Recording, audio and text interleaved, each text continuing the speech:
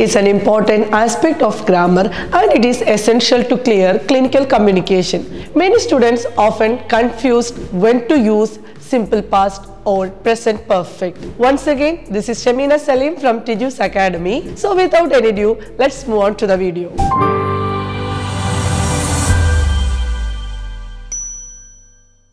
Simple past tense is used to describe an event in the past which is resolved. For example, Mrs. Wilson gave birth 5 weeks ago. In this example, we are communicating to the reader that the baby has arrived and there is no complication from birth. It is also possible to use past tense with condition which is ongoing but stable.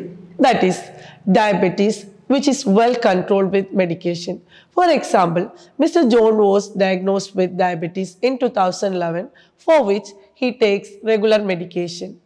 Although the condition is stable and patient still has diabetes, we consider the event is completed and it is stable.